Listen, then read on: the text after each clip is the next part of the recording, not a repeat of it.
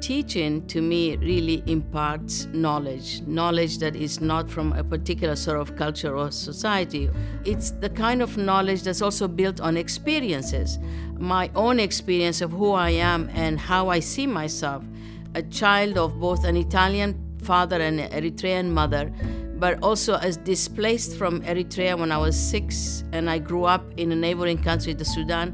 That alone gives me an entry into a whole array of body system of knowledge. Here alone I have a body of knowledge that I didn't have to study for, but it's experiences of constantly asking myself, where am I and what does it mean for me to be an Eritrean or an Italian living in the Sudan, or that I'm now in America studying.